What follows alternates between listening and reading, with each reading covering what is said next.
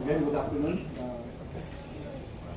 This is the second case that we're presenting.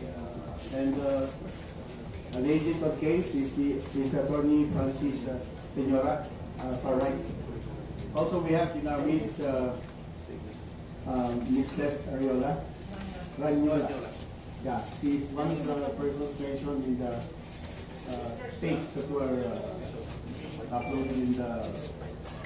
So for the opening statement, we have our spokesperson, the lead director of Rodel.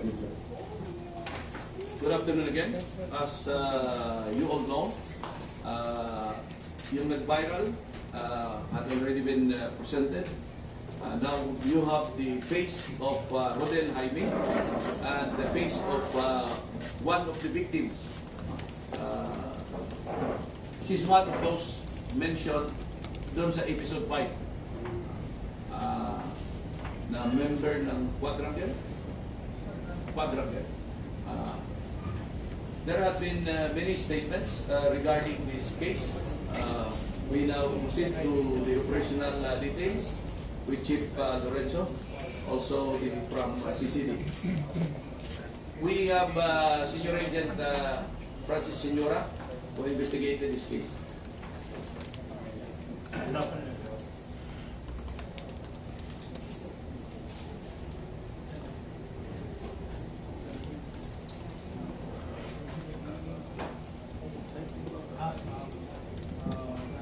This emanate from the case emanate from the directive of our DOJ secretary, likewise also from the Deputy Director for Investigative Service, for us to conduct an investigation regarding the circulating Bikoy videos. Based on information we got using online investigative tools, we're able to get crucial details about the identity of one person who have created or administered one of the websites that hosted the Bikoy video series. Likewise, we also encountered one complainant under the name of Ma'am Ranyola. From that information, we applied for a search warrant at branch 148 of RTC Makati. And then after applying for search warrant, the court, finding probable cause, issued a warrant, a cyber warrant for warrant to conduct search, seize, and examine computer data. And then on April 30, around 4 a.m. in the morning, we served the said warrant and informed Mr. Jayme about the purpose of our warrant. We then proceeded to invite him in the office and secured evidences, which was later turned over to our digital forensic laboratory. Yesterday, he was brought to the fiscal's office for inquest proceedings. Thank you.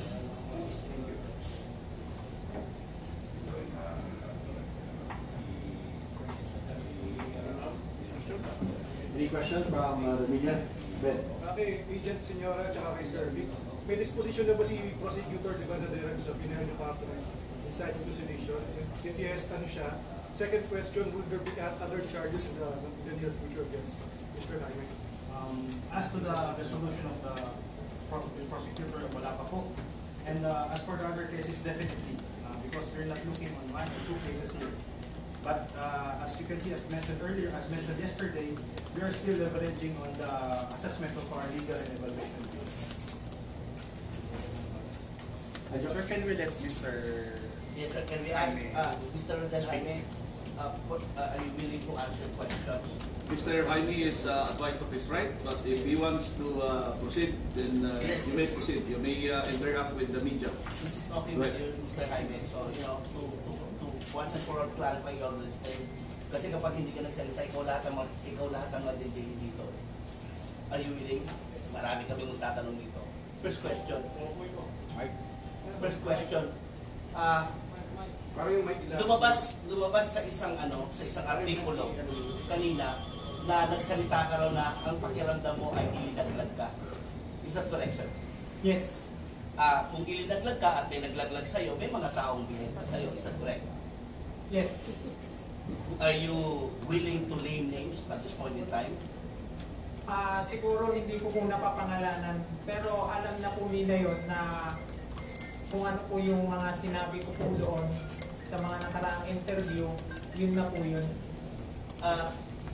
Pero sa ngayon, hindi po muna siguro ako maglalabas. Malaking tao ba yung mga pinag-uusapan natin? Nag-finance ba ito sa'yo? Ano po ba ang kaugnayan nila sa project na ito? Hindi ko po alam kung malaking tao po sila, pero sa aking kaalaman, kapwa ko po sila supporter noon. Supporter ng ano? Nung panahon po ng presidential election. Supporter ng ano presidenteng kumandidato? Partido po. Partidong ano po ito? Partidong liberal po. Okay. Your Honor, ito naman. Rodel, kilala mo ba si Mary Nguyen? Yung account name na yan sa Facebook ay hindi po yan yung real name po niya. Meron pong real name.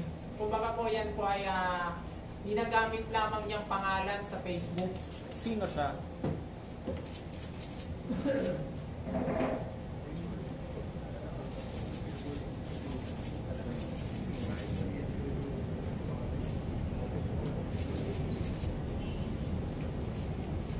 Siguro hindi ko muna papangalanan dahil meron pang alam kong may ginagawa ko po yung mga nasa cybercrime. Sige. Anong napag-usapan yung dalawa ni Mary Nguyen? Gaya nga po ng sinabi ko kahapon sa mga interview, ang website po ay pinagawa lamang po sa akin. Hindi po ako yung si Bikoy. Hindi rin po ako ang nag-upload sa Facebook page. Hindi rin po ako ang nag-upload sa YouTube. At lalong hindi rin po ako ang nagpakalat ng nasabing mga videos na may mga episodes. So, yung Nguyen ba yung nag-utos sa'yo o nakisuyo sa'yo na gawin yung mga website? Siya po yung kumausap po sa akin from February 2019. Siya rin ba yung nagbigay sa'yo ng mga video para i-upload? Wala pong binigay na video sa akin. Inuulit ko po, wala pong video ibinigay po sa akin. Wala po akong in-upload. Wala rin po akong kaugnayan or wala rin po akong idea kung sino po ang nasa likod o gumawa ng mga nasabing mga videos po. May napag-usapan ba kayo na magtatago ka muna? Na magpapalamig ka?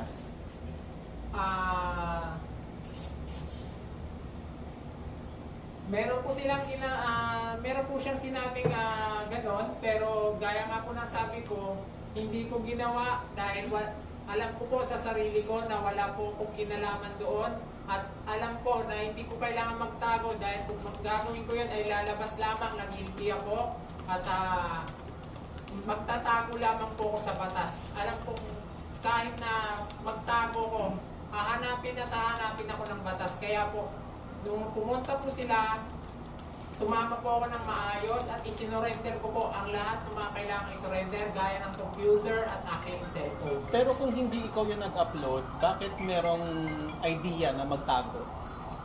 Yun po ang hindi ko po alam sa idea po nila kung ano po ang ibig nilang gustong palabasin po doon. Basta po yun na po yun, nasabi ko na po lahat kahapon din po yun. So Rodel, kung hindi ka nag-upload, ano ang kinalaman mo rito? What is your complicity? Anong ginawa mo? Para nandito ka ngayon? Website lang po ang ginawa ko bilang isang webmaster. Pagka ang client po namin hindi po alam kung ano po yung bibiling web hosting at saka domain, ibinibigay lamang po sa amin yung payment para bilhin po yung nasabing web hosting. Kasi po kami po nakakaalam nun. Ngayon po, ginawa ko lang po yung website. Yun po ang lagi ko po sinasabi sa inyo. Website lang po ang ginawa ko. Wala pong nangganap na pagka-upload sa website ng mga nasabing video. Rodel, meron bang ano? Inside to sedition ang isinagpakreklamo sa'yo. At hindi lang daw basta-basta pag-share ng Bikoy video sa ginawa mo, kundi merong isang mas complicated objective. Ano reaction mo dito? Inciting to sedition. Oh. Siguro po hindi ko po masasagot yan dahil sa ngayon po kasi hindi ko pa po nakakausap yung dapat ko po makausap. May abogado ka ba? Sa ngayon po, wala pa po akong nakakausap ng pribado. Ibig sabihin, inimbestigahan ka under custody ka for the last 48 hours na wala kang abogado. Meron pong Pau? Meron yung po sa pau? upaw po, yung kahapon po na nung sa ginawang pag-inquest proceedings. You would have us believe na ikaw binayaran para mag-put up ng website, etc. As to the content, yung Bikoy videos mismo, ito ba yung pinaninindigan mo rin? O kumbaga, naghahanap buhay ka lang, ginagawa ka ng website, ginawa ka na. Naghahanap buhay na po ako. Yan nga po. Ginagawa na po sa akin ng website kaya po wala po akong naging participation doon sa pag-upload ng video. Kasi po wala po akong idea na i-upload yun eh. Rodel, pa-clarify naman, na-mention mo kanina, sabi mo ba, pakiramdam mo nilaglag ka ng mga dati mong kasama? Opo, Ano ba yung pangako sa'yo, kaya ako nasabi na nilaglag ka? sa totoo lang kasi, kaya ako nasabi na parang nilaglag ako dahil kung tutusin, magkaibigan kami. Sumiring mo yan pa? Opo. Magkakilala po ang personal. Bilang kaibigan, ginawa ko yun dahil sa pakiusap. Kung tutusin, matagal na po akong dumistansya sa mga usaping politika mula po ng pagkatapos ng eleksyon. Gaya nga po nasabi ko kahapon sa mga interview, iginagalang ko ang inilabas na kung ano man ang naging resulta ng nakaraang presidential election. Kaya po, dumistansya na po ako after nun. Kung makikita po talaga, wala na po ako naging communication sa kanila mula po ng after ng ilang buwan after ng election. Diba natatanda siya parang si Rojas yata yung tumakbuhan ng Liberal Party? Correct me if I'm wrong. Yes, totoo po yun. So, dito ka associated noon, nung eleksyon na yon. Actually po, supporter lang po. Supporter. Rodel, si Mary Nguyen ba nag-alok na matutulungan ka daw ng isang armadong grupo? Hindi po armado. Kumbaga, ang sinasabi po nila is tutulungan nila ako sa financial para makapagtago hanggang matapos ang eleksyon. Bakit mo kailangan magtago? Bakit mo itong grupo na to, bakit daw nagsabi sila kailangan magtago? Kasi nga po, ang sabi po nila is delikado nga daw po dahil nga po wala akong kinalaman at nadawit nga po yung pangalan ko. Say Fillmore, sino si Fillmore? Hindi ko po siya kilalang personal. When you say supporter ka nung kampanya dati, meron ka ba kayong ganitong similar na operations na sa online? Wala po. Ano lang ginawa niyo? Sumasama lang po ako sa mga sorties. Gaya po ng mga kumakalat na picture na kung saan nandun po ako sa mga sorties. Saan ka nakasama sa kanila? Iba-ibang lugar na po eh. Sino yan sila? Wait, when you meet sila? Po? When you meet sila, sino sila? Mga kasama ko po na sa campaign. Eh po, yung mga pinangalanan po at saka yung mga kapwa ko rin po supporter.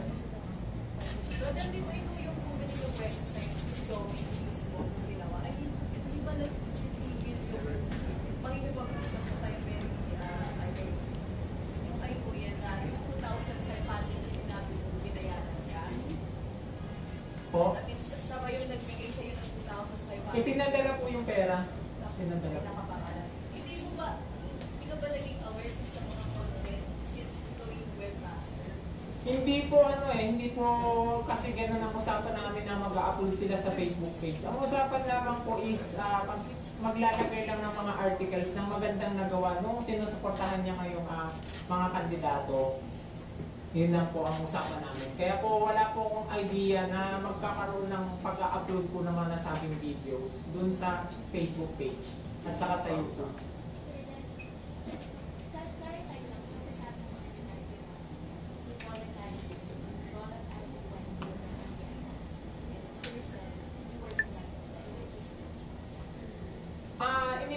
po nila ako nung pumunta po sila sa bahay nung may search warrant. Gaya nga po na sabi ko, maluwag sa loob ko na sumama kasi nga alam ko sa sarili ko na malinis ako. Kaya nga po yung mga sinasuggest po nila na magtago daw po muna ako ng isang buwan at patapusin muna itong magaganap na election, hindi ko ginawa. Sino ba tong si Marunguyen? I mean, paano kanya po proteksyonan? May tutulong ba sa kanya? May grupo bang nasa likod niya? O kakilala niya? Koneksyon? Wala po akong idea sa kung may grupo nagsasabi sa kanya ng kung Pwede ano kang tulungan? na pwede akong tulungan. Basta ang alam ko lang dun sa napag-usapan namin is hihingi sila ng tulong sa iba pang mga supporters para po mabigyan ako sa pinansyal na kailangan kong magastos or doon nga sa sinasabi nila kailangan kong magtago. So, just to clarify lang, so itong sa pagkakalam mo, itong Mary Nguyen, taga-Liberal Party din? Sa pagkakalam ko po ay supporter po siya. Supporter lang? Kasi bakit kaya niya mag-alok ng financial Hindi ko po support? kasi alam ang total na kung ano ang pagkatao niya sa profile eh. Nagkakilala lang naman po kami doon sa mga dating mga sorties. Bakit yung tawagan niya parang babes? Ay, baby love. Actually, ang tawag na yun ang galing sa kanya. Kaya yun ang mga naging tawagan. Kasi parang naging tuksuhan na kami noon na gano'n ang kaya tinawag niya. During the sorties, nakakuha ka ba pera sa kanya to make you believe na right now, kaya rin niya i-deliver sa kayo? Sorties noon hanggang ngayon, wala akong nakuha pera talaga sa kanya. Wala siyang binibigay sa akin. Ang naging lang nitong February na nagpagawa nga siya. Yun yung nagpadala siya ng pera. Magkano yun? 2,500 po. Pangbili lang po yun ng web hosting at saka domain. Kung sumasama kayo sa sortie, hindi ka binibigyan ng pera.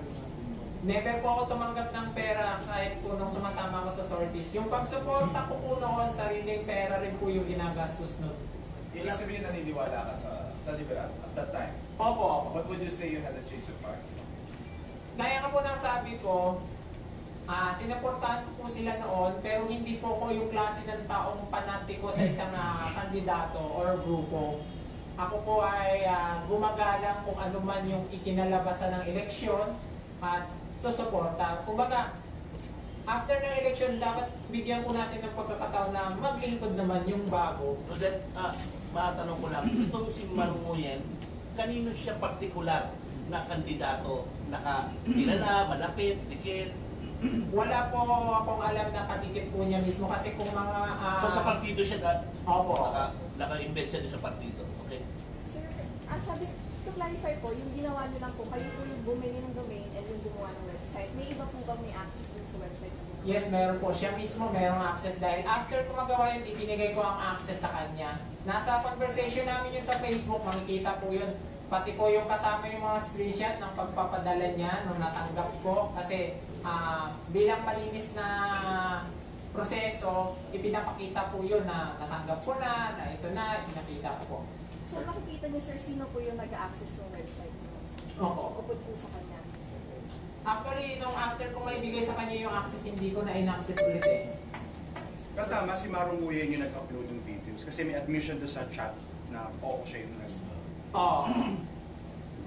And also to clarify, you don't work or didn't work for OVP or Vice President? No. Pero Rodel, hindi mo ba alam na pwede ka mapahamak yung ginawa mo magaling sa kasamahan ng ginagawa? Actually, gaya nga po ng sabi ko, malinis po ang usapan namin. Gagamitin lang yung website to post about sa mga magagandang nagawa ng mga kandidatong sinusuportahan niya. Hindi po para manira or kung ano man ang i-post. Wala po nga po ang idea na bigla nilang ipopost yung video dun sa Facebook page. Yung Bikoy video. Opo. Hindi mo siya napanood yung video? Napanood ko siya bandang umpisa na ng episode 1, hindi ko na tinapos kasi nakikinig na lang ako sa balita kasi kung tutusin, hindi nga ako interesado na doon eh. Kasi nga, dumidistansya na ako. Did you bring it up with them na parang subject ng ginawa niyo Hindi po. Actually, clarification. Well, ikaw yung nag-set up ng website pero sila na yung nag-upload ng mga Yes. contents. Yes. Okay, we also have one of the persons named in the video, in episode 5, so let's hear the statement from Ms. Cesar. Ano po yung tanong na dyan? Kapadala ko. Okay. sa ano ko lang. Ako po, isa po ako doon sa nakasama sa video number 5. Ako yung huling babae.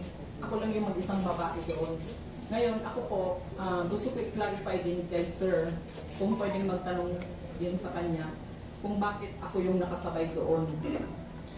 Kung alam niyo sir, kung halimbawa sa ngayon magkaharap na kami, gusto kong tanungin, bago niya sana in-upload yun, tinignan niya muna kung sino yung mga tao at saka kung ano yung pagkatao namin. Kasi unang-una po, nasira yung pangalan ko.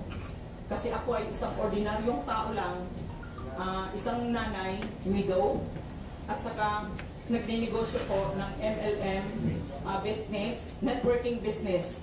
Kaya kung titingnan nyo po, simpleng buhay din ako. Hindi ako mapupunta doon sa drug syndicate kasi wala akong idea tungkol sa mga politiko. Wala pa akong kilala at saka hindi po ako supporter. Yun po ang gusto ko, kaya ako nagpunta sa NBI para i-clarify po ang aking pangalan na hindi po ako kasabay sa isyong politiko. Salamat po. Ano po, paano po magiging treatment natin sa statements ni Mrs. Rodel? Well, we are treating Mrs. Ranyola as one of the offended parties, and we are continuing the investigation. We will be filing the case for violation of cyber libel against Rodel and the others. So, paano po yung sedition case na sabi pinapile or inay-file na? Is that correct? Yes, it's a separate case. For yung cyber libel, kailangan namin ng statements ng mga victims dito, no? Also with the itong child abuse. Now, insofar as inciting to sedition is concerned, we based it on the contents of the conversation. There are very sensitive matters doon sa pinag-usapan ni Mr. Rodel and Ms. Maru Nguyen. And we forwarded this already to the DOJ, yung contents ng kanilang conversation. Initial investigation pa lamang ito sa digital forensic. On a deep dive forensic investigation, meaning a deeper investigation, baka mayroon pang ibang very serious revelations doon sa pinag-uusapan. But follow-up investigation is ongoing as we speak right now, right? Yes, sir. Yes, sir. Other question? Sir, where are you now in tracking Marumuyan and Bikoy? There have been operations conducted by the NBI, and there is a continuous monitoring ng cybercrime. As of now, we don't want to divulge any information related to the operation because we might compromise it. But we are doing our job to conduct follow-up investigation to get all the rules of this recording. Actually, Senyora, alam niyo na ba yung identity ni Maru? Kung alias lang yung Maru mo yan? Do you know at this point in time, yung real name niya, yung kanyang, kumbaga 215? Yes, we cannot divulge. You cannot divulge the I'm name. very sorry, we cannot But divulge. definitely you know her already. You've established the fact na isa siya rito sa mga behind it. Okay. Sir, pwede kayong mag-example ng mga chat ni Rodel tsaka ni Maru Nguyen that would fall under the definition of inciting to sedition? I think we gave away some dun sa referral or transmittal letter namin sa DOJ. No? Ang design kasi nitong na-upload na video, parang meron itong design to incite people to hate the duly constituted authorities. So yun yung konteksto nung pag-file namin ng inciting to sedition. But were there explicit chats or anything that you found that could fall Yes, under the very definition? revealing. Very revealing Chat yung... po yun, sir, or Chat. Chat ang tawag doon, no? Sir, Chat. Parang meron mga sinasabi na this has become so big because the topic of the video is the president and his family. Kasi kung hindi ito yung presidente, ganyan din ba ang magiging trato ng ating batas kay Mr. Jayme? This has been blown out of proportion not only because first family ang involved, but because ang konsepto is to sow hatred. doon sa duly constituted authorities. Kung ordinaryong cybercrime lang ito, I don't think we will all give importance to this. Nagkataon na ang konteksto ay parang nag-uudyok na magalit yung mga mamamayan doon sa duly constituted authorities at ang ginagamit nila, they are hating the first family. Sir, base sa mga statements ni Jayme earlier, parang nagdidistansya siya at least dun sa content o yung message ng mismong Bikoy videos. At nilaglag siya at mukhang magsisiwalan siya ng ibang mga personalidad. Is him being state witness a possibility? That's very possible. That's why if you look at the strategy of the NBI, we have to file a case against him. Because later on, if we intend to consider him as a state witness, he should be charged first.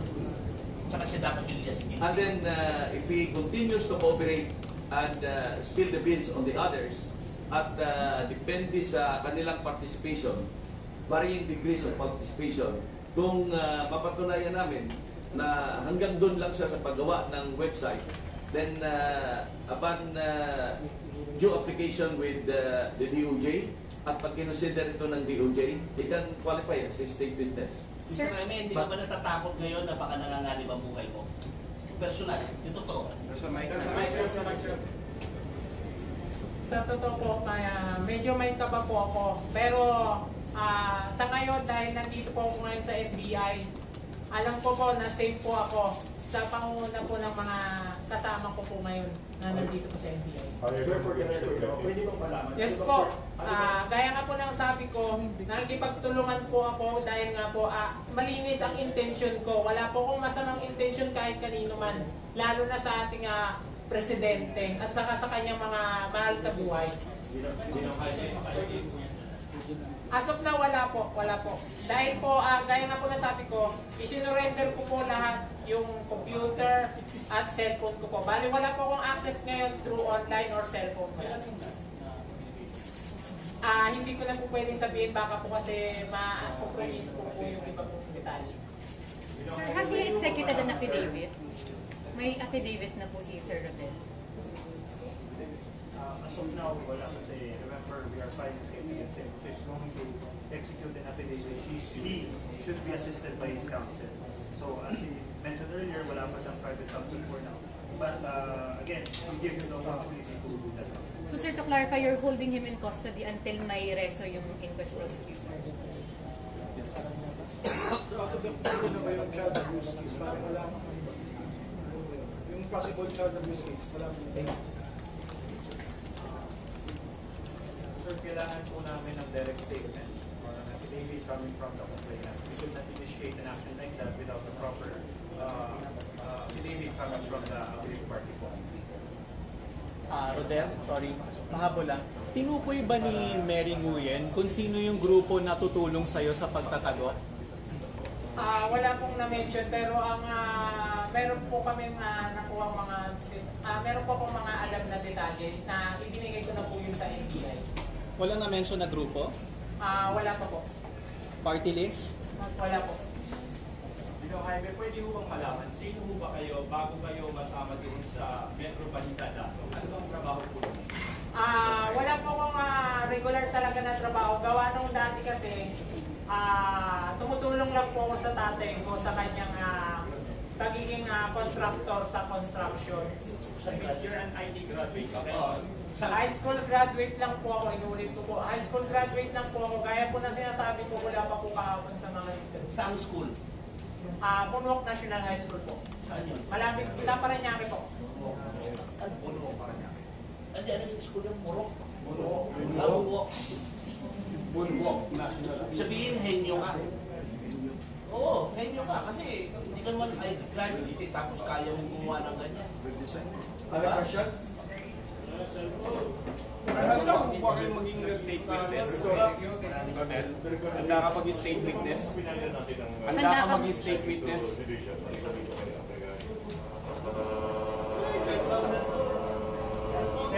Cellphone. Kung tinatanong niyo po ako kung handa ako mag-state witness, opo, handa kasi po, alam ko nga po, sinasabi ko nga po sa inyo, wala po akong direktang alam. At kaya ko pong ituro kung sino man po yun ang pagawa. Kaya nga po nang sabi ko, nakikipagtulungan po ako sa NBI patungkol po dito sa kasong ito. Sir, yung marumuyan, nasa na siya ngayon? Wala po akong idea kasi nandito po ako ngayon. Meron tracking, sir, kaya lang we cannot compromise the... Pero nasa bansa ko, sir. Definitely nakakapdakan. Yes. Sir Rodel? Hindi lang palang papailan natin ng solution. Kaya pala. Wala nang We can file a supplemental complaint as soon as we have the results of the secondary examination.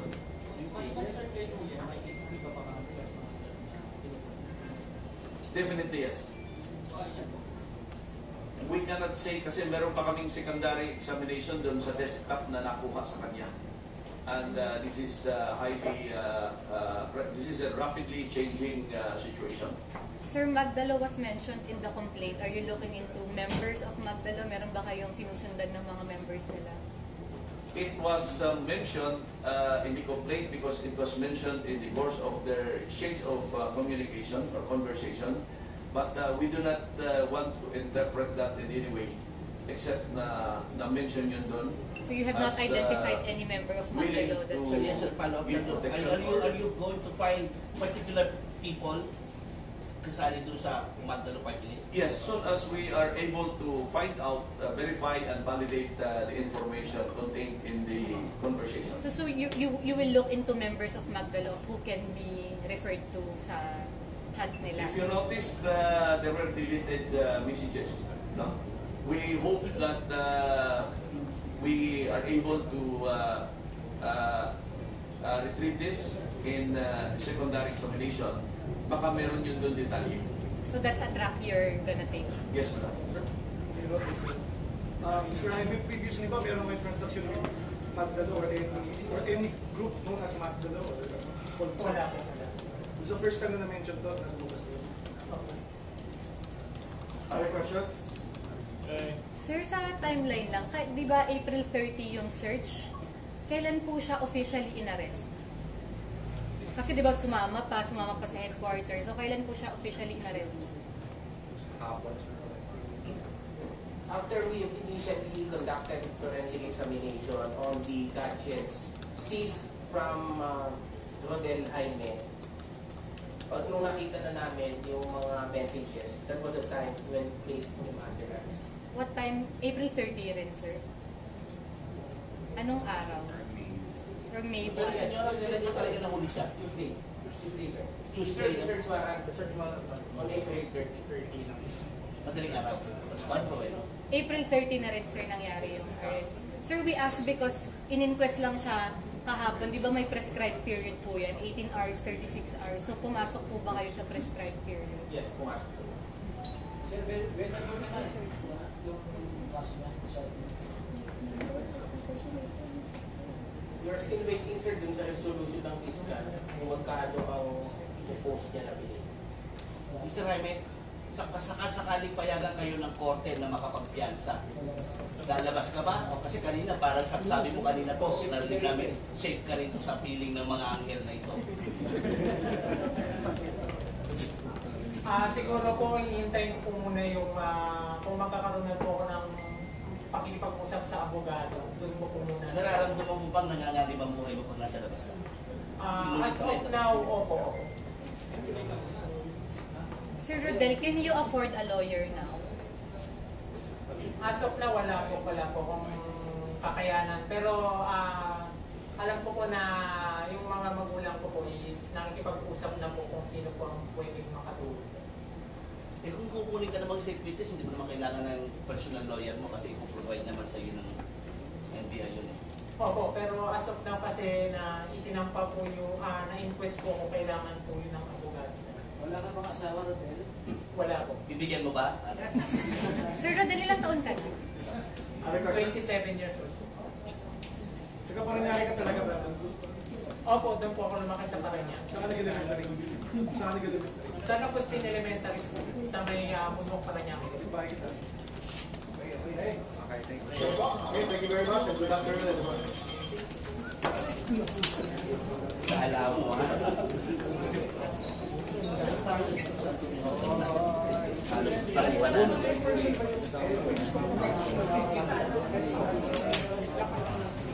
Thank you.